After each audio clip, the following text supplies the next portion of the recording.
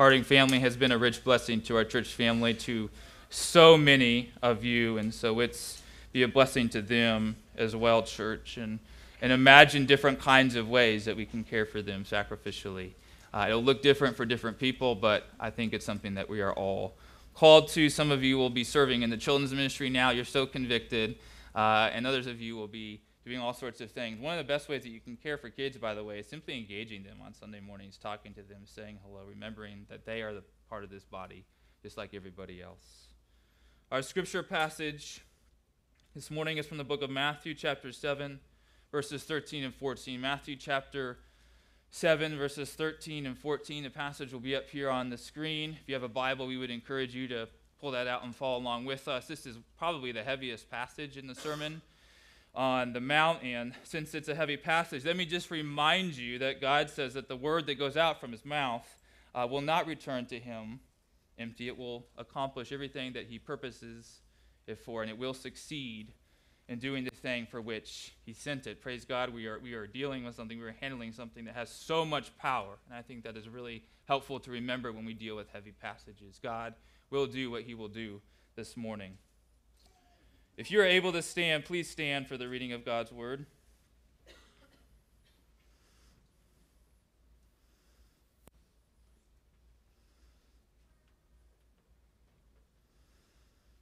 This is Jesus speaking primarily to his disciples.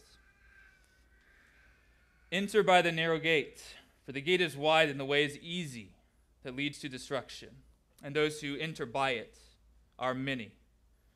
For the gate is narrow and the way is hard that leads to life, and those who find it are few. This is the word of the Lord. Let's pray together. Lord, this is a heavy passage. And so we do pray, Lord, confidently that your word would indeed go out and do a miraculous work in us. We tend to have harder hearts than we'd like to admit when we approach your word, I think especially when we encounter passages like this. And so would you soften them? And may we leave here surprisingly encouraged in Christ. We love you, Lord, and once again, we love the Hardings so much. We love Philip. We pray all of this in Jesus' name. Amen. You may be seated.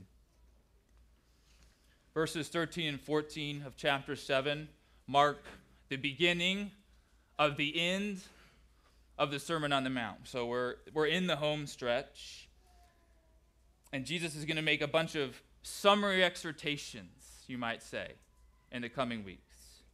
And man, what an encouraging word we have here from Jesus. Amen. If you're on the path to life, it's going to be really hard, and the alternative is destruction. So do you want A, a lot of difficulty right now, or B, even more difficulty later? I don't know if Jay's in here. Jay, do we have a song for that? I guess we could cross over into the top 40 world if we need to. I can think of probably at least 3 John Mayer songs that would have worked really well here. And this challenges a lot of our contemporary Jesus categories, doesn't it? Especially if we effectively prefer Jesus as opposed to, maybe the God of the Old Testament, because we believe that Jesus is somehow warmer and more compassionate and so forth. Especially if we're, maybe done with religion and done with the church, but still on good terms with Jesus, because religion is about rules and exclusion, but Jesus always says very inclusive things. Those categories and those bifurcations do not mesh all that well with Jesus' exhortation here in verses 13 and 14, at least on the surface. So it would appear as though we're in for some stretching this morning. Not the, goat yoga kind of stretching, where you probably listen to John Mayer, but the kind of stretching that Jesus leads us through here in the Sermon on the Mount. Maybe there were some goats in the area. I don't know about that, though, based on the geography. Probably not mountain goats, and definitely no John Mayer. And actually, I mean this very seriously, despite the very difficult things that we're going to be investigating in a few moments here, I would not be surprised if many of you find this passage a lot more encouraging than you anticipated. So, a reflection and then an exhortation this morning as we consider what we might label the most difficult teaching from Jesus in the Sermon on the Mount, although subsequent passages in chapter 7 might like to have a word with us here as well. But this is probably the pinnacle of difficulty in the Sermon on the Mount. So reflection and then an exhortation. The reflection, everyone picks a gate, and then the exhortation from Jesus, by all means, please go with option A. Everybody picks a gate. Go with option A. Let's start with that reflection. Everyone picks a gate. Look with me at the first phrase in verse 13. Enter by the narrow gate. Enter by the narrow gate. Surprise, we're not really entering the gate. We are entering something else via the gate. Perhaps some of you already knew that, though. You're gate experts, and frankly, you're not surprised by any of this. So what is this something else that we are entering by the gate? If you've been following with us throughout our series in the Sermon on the Mount, you can probably guess what this something is. The something else is the kingdom of heaven, or the kingdom of God. Effectively the same thing, the heaven language just emphasizes the kingdom place. And again, throughout our series, we've been emphasizing Patrick Schreiner's definition of the kingdom of God. The kingdom of God is the king's power over the king's people in the king's place. We're going to come back to this narrow gate in a moment, but notice that Jesus immediately introduces a second gate before he really gives us the main information about the first gate. Enter by the narrow gate, but there's also a second one. Enter by the narrow gate, but there's a second one. And where does this second wide gate lead us? See the rest of verse 13. Answer: not the kingdom of God. We'll end up in a place, but not the king's place, and we won't be with the king's people, and we won't be benefiting from the king's power. In fact, the path beyond this wide gate leads us to destruction. Because there's so much sensitivity and even controversy at times concerning the precise nature of where these gates lead, it is so easy, church, to miss what cannot be missed in this passage. You will pick a gate, and there are two options: the narrow gate and the wide gate. Or to put a little bit more flesh on the bone here, everyone will respond to Jesus and all of the instruction he's been giving in the Sermon on the Mount. There's no middle ground. There's no Switzerland. There's no picking Blink 182 when you're asked to decide between NSYNC and the Backstreet Boys. Narrow gate, wide gate. And the stakes are cosmically high, having to do with the kingdom of God, not boy bands from the 90s. And this shows us that Jesus is giving us far more than good advice. And it shows us that he's far more than a sage. We live in such a commitment allergic moment. We always want to keep our options open, and we manufacture ways to do that even with our spirituality. Ways that on the surface sound so sophisticated and intellectual and and well adjusted. We mix different spiritual streams together, taking what we prefer from each. Tara Burton, she covers this really well in her book, Strange Rites.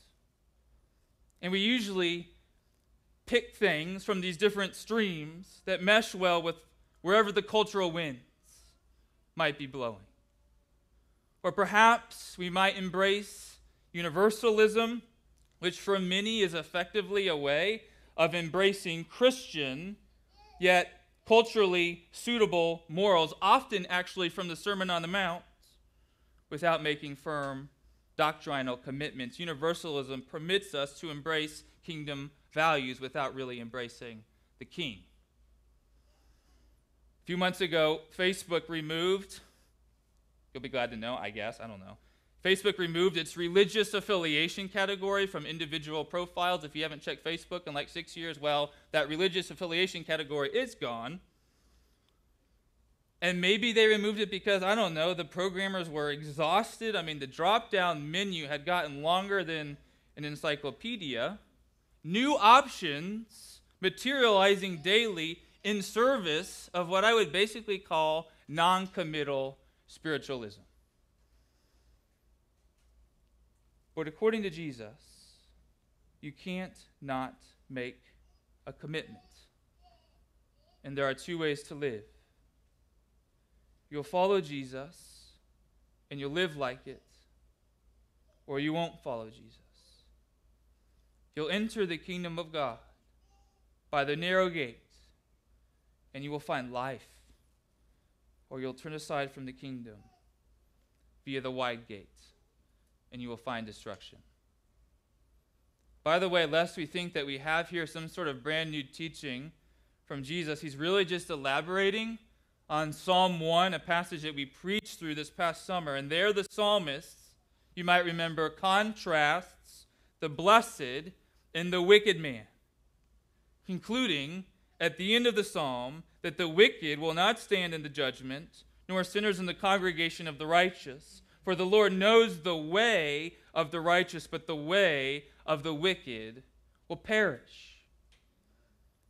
And very importantly, the righteous, this is so important, church, the righteous in Psalm 1 are not simply those who are, doing good things for God and following the rules. The righteous are those who are delighting in the Lord through his law. Those who are communing with God and trusting him. And then, like trees planted by streams of water, Psalm 1 says, they yield fruit in its season. And Jesus has been making a very similar point throughout the Sermon on the Mount, so let's make sure we don't lose sight of that point here in the home stretch. Jesus is not here calling. He is not calling for external behavior modification. He's not calling for an external righteousness. Judgment is coming. Better start doing a lot of really good things really fast. He is calling for something heart deep that comes, to borrow Jesus' language from John 15, which we just prayed through a moment ago. He's calling for something heart deep that comes from abiding in Jesus. He's calling, Matthew chapter 16, for his disciples to deny themselves and take up their cross for the sake of coming after Jesus and communing with him. And then, church, as we deny and commune and abide, we bear the fruit of true righteousness, and we flourish, even in the midst of very difficult circumstances. Church, do you therefore see the goodness? Do you see the goodness of Jesus in being honest with his disciples about the gates and the paths? Do you see how he's loving his disciples because of this honesty? Here's what Jesus is. Jesus is a shepherd who happens to care about the well-being of a sheep. And he guides them. He leads them to water. To pull from Psalm 23. We might say to one another, Jesus, this sounds, sounds a little bit exclusive. Okay, fine. But that's because, the lake over here is full of cool, pure mountain water from the Rockies, and the lake over here is the Florida retention pond full of pesticides and algae that are baking at 91 degrees. And remaining non-committal about the water sources isn't an option. Eventually you'll get thirsty, and then you will drink from something. And Jesus is here to tell you that even though the retention ponds are awfully convenient, there are over 70,000 of them in the state of Florida. If you're thirsty, you can find one. Even though they're so convenient, Jesus is here to tell you that the trek that you'll need to make to the Rockies is more than worth it in the long run.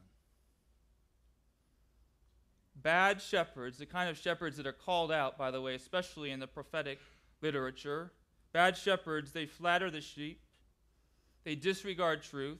These days, sometimes even they disparage the whole idea of truth in the first place as a power play. They disregard truth for the sake of being well regarded and for being celebrated and for increasing the number of followers they have on social media. Good shepherds, conversely, they nourish, they guide, they protect. And that's what Jesus is.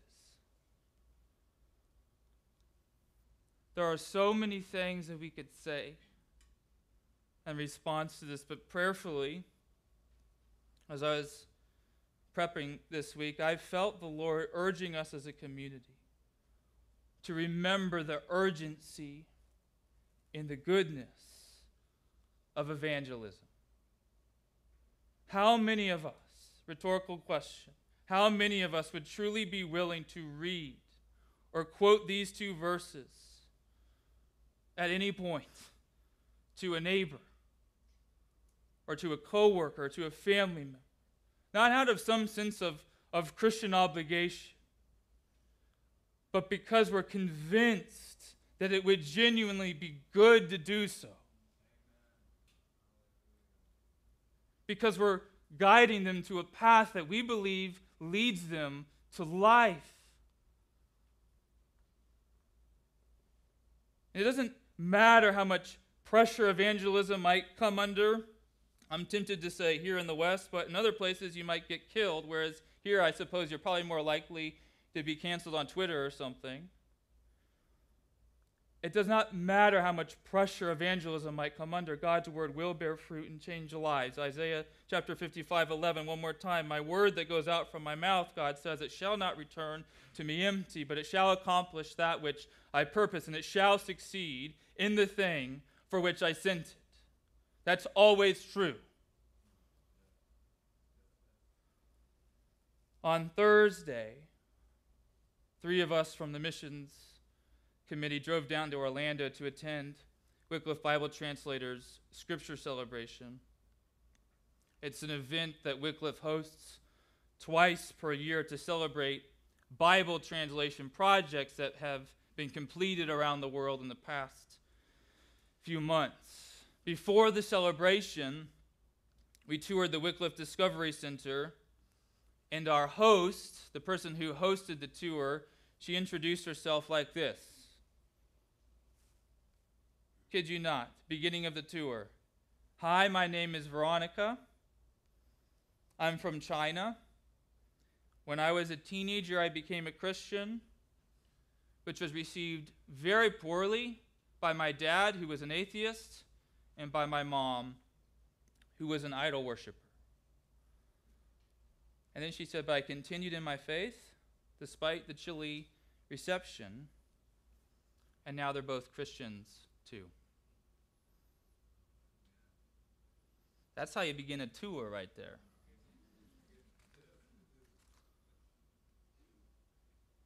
And that's what God's word does. I want you to know that, and not just know that intellectually, but believe that. It accomplishes its purpose. And it bears fruit in impossible places. Sure, some of us might need more training in evangelism. I get that. Maybe we need new opportunities. But I honestly think that the thing most of us need is encouragement. I think most of us, what we really need is a warm hug from the Lord. So be encouraged by Veronica's story. Be encouraged that the fastest growing churches in the world right now are in places like Iran and Pakistan. It is worth it to exhort people concerning the kingdom of God and the life that is found there eternally. Even if we're in a moment in which many people don't care so much for this kind of two paths and only one leads to life kind of talk. It's still worth it because everyone will travel one of them. How do we exhort? How do we exhort? We exhort like Jesus, boldly and truthfully, yet with so much love and compassion and patience. You see this quintet everywhere in Jesus' ministry. We exhort with boldness and truth, but also with love and compassion and patience. And listen, we are all aware of evangelism that has looked absolutely nothing like that. But instead of being done with the whole enterprise, we lament those examples, we course correct, and then we carry on. The spiritual forces of evil in the heavenly places, Ephesians 6:12, love it when the faithful followers of Jesus throw the baby out with the bathwater.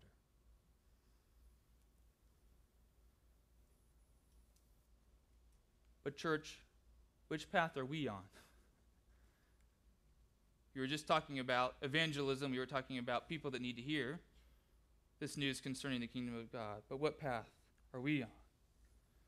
We can't possibly end our time this morning without putting the spotlight on ourselves, actually. Which brings us to the exhortation I mentioned earlier. Go, by all means, please. Take Jesus' advice.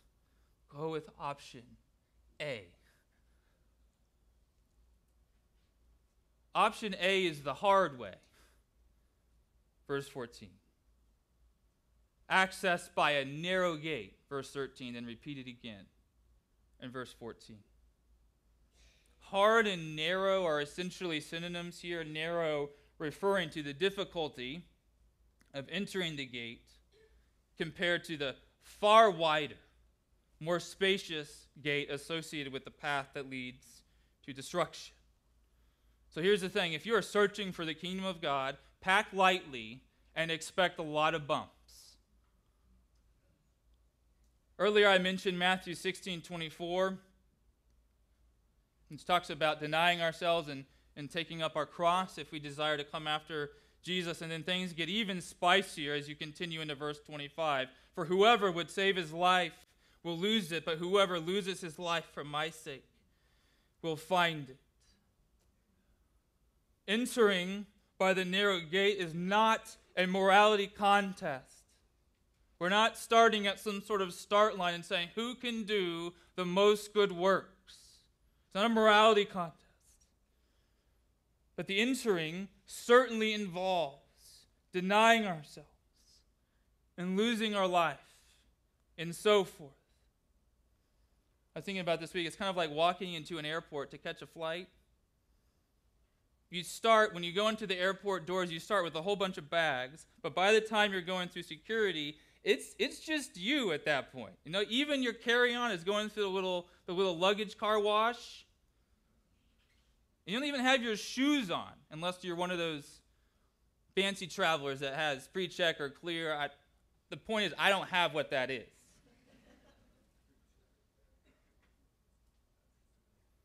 And that security gate is a bit narrow, isn't it? Especially the old-fashioned metal detector one. You can barely make your way through it. When we decide to follow Jesus and give our lives to him, he does a whole lot of weaning in the way that this gate leads to remains hard as the weaning continues with more longevity and intensity. than you ever imagined it would, to be honest with you. And remember the Beatitudes. Remember this intro to the Sermon on the Mount in Matthew chapter 5, verses 1 through 12. We saw at the very beginning of this series that disciples of Jesus should anticipate all sorts of difficult circumstances along the way, sometimes on account of following Jesus. Blessed are you when others revile you and persecute you and utter all kinds of evil against you falsely on my account. But in those Beatitudes, Jesus comforted and encouraged his disciples by telling them, listen, there are going to be some very difficult circumstances. Some of you are experiencing them right now. But listen, yours is the kingdom of heaven. Looks at them and says, yours is the kingdom of heaven, and your reward is great in that kingdom. And then here in Matthew chapter 7, verse 14, Jesus, he encourages us in the very same way. Yeah, the gate is narrow, and the way is hard. But it leads to life.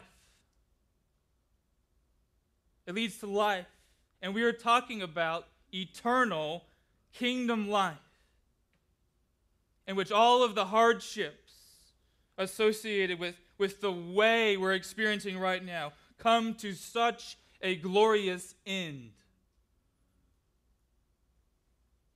I know that many of you are really experiencing the narrow and the hard parts of this way right now. Perhaps the countercultural experience of following Jesus is wearing on you a bit. Sacrificial living and generosity, they look really cool on paper, but they're really taxing at times, and on some occasions, even catalysts for cynicism. Is this really worth it? And mind you, I don't think it's going to be getting any easier to be a faithful Christian in the near future. I could be wrong. I would like to be wrong, but I'd guess that the bumps experienced on account of following Jesus will become more frequent or more pronounced. But I want you to know that it's worth it. I want you to know that it's worth it because it's the path to life. And remember once again that the guy who's giving this sermon was himself taking the hardest possible path. So hard that it's going to lead him to the cross, that he might be made sin by the Father, even though he knew no sin, so that in him we might become the righteousness of God. So that we might be able to come after Jesus in the first place, denying ourselves and surrendering our lives to him, and so walk the path that leads us into the kingdom of God. So we're not being invited onto a path that Jesus is unfamiliar with. In fact, he knows it better than we ever will. And then as we walk that path, we live the kinds of lives that Jesus has been preaching about. Righteous lives that indicate we're following the King who makes us righteous before the Father. And church, I want you to know that the other path, Jesus says, leads to destruction. The gate is wider. It's far more accessible. It doesn't involve the kind of Jesus trusting, lose your life so that you can find it self-denial that we see described in Matthew chapter 16. It's honestly the gate that we'll enter by default because it's the path of least resistance and it's far more comfortable and very often it's actually celebrated. So no wonder many people, Jesus says, enter by it. I'm not so sure how much we're supposed to read into this many language as far as a comparison to the few that enter the narrow gate, especially because plenty of people have and will enter the kingdom of God by the narrow gate. Church, God is not stingy, and there's a description from John in Revelation chapter 7, verses 9 through 11, in which John looks during his vision, and check this out, he beholds a great multitude that no one could number, from every nation, from all tribes and peoples and languages, standing before the throne and before the Lamb, clothed in white robes, with palm branches in their hands, and crying out with a loud voice, "Salvation belongs to our God, who sits on the throne, and to the Lamb." The heart of God certainly is not, well, let's just limit the number of kingdom people as much as possible. That's not the character of God. The least we can say then is that the wide gate will always be plenty popular. It won't tend to look like the kind of gate that leads to destruction. And in fact, and this is very important concerning the tone of the Sermon on the Mount, in fact, there's plenty of room on this destructive path for people who are doing good things, that have all of this external righteousness, who really aren't following Jesus and communing with him. There's room, tragically, for people practicing an external righteousness who haven't been captured by their need to be represented before the Father by the perfectly righteous King. The path will be inhabited by people who really don't understand their need for grace. You'll notice in verse 13 that Jesus doesn't really give us a definition for destruction. The book of Matthew includes several statements from Jesus that reinforce the idea that we discussed earlier, that this destruction is effectively the converse of being in the kingdom of God, what we often refer to as hell. Remember that we just saw the word hell back in chapter 5, verses 22 and 29 and 30, and then that word actually comes up again, Jesus' words, each time in Matthew chapter 10, 16, 18, and 23. The hard path is so worth it. And I want to end with this word of encouragement.